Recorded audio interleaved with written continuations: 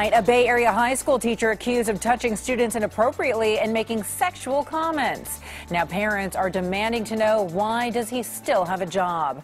Hello and welcome. I'm Veronica de la Cruz. Let's get you right tonight because Katie Nielsen, who's live at Piedmont High School, where parents have been wanting answers. Katie?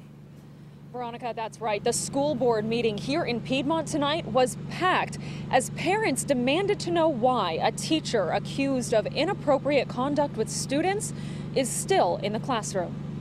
I believe this board has made an egregious error in allowing Mr. Coward back into the classroom, and I think you should all reconsider the decision you made. Thank you. Wearing pink and holding signs with the hashtag #MeToo, the crowd cheered on Lisa Sherman. Her daughter Natalie is one of 4 female students who came forward in August accusing Piedmont High's European history teacher, Mark Coward, of acting inappropriately with them and other students. The district should not allow a predatory teacher who has sexually solicited, harassed, and intimidated his students to remain at the high school. Or perhaps we should just invite and welcome the former mayor back. The school board sent a letter to parents yesterday summarizing its investigation.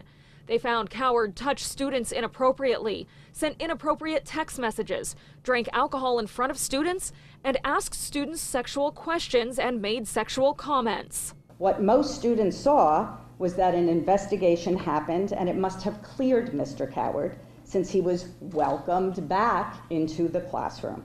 The board said while he acted inappropriately, his behavior wasn't criminal, and that's why he was allowed back into the classroom just 3 weeks after students first came forward. This teacher's conduct was unprofessional, inappropriate, and we took steps to mitigate that conduct. But parents say it's outrageous this teacher still has a job. As a board, I would ask that you examine your policy and set the bar higher. Piedmont needs to step up, follow through, and support its students first and foremost, and I trust that that's your goal. Now, the school board president said she will be addressing this issue at another school board meeting coming up in the future during a closed session. She said they are not able to discuss this publicly because they consider it a private personnel issue. On the Night Beat, I'm Katie Nielsen.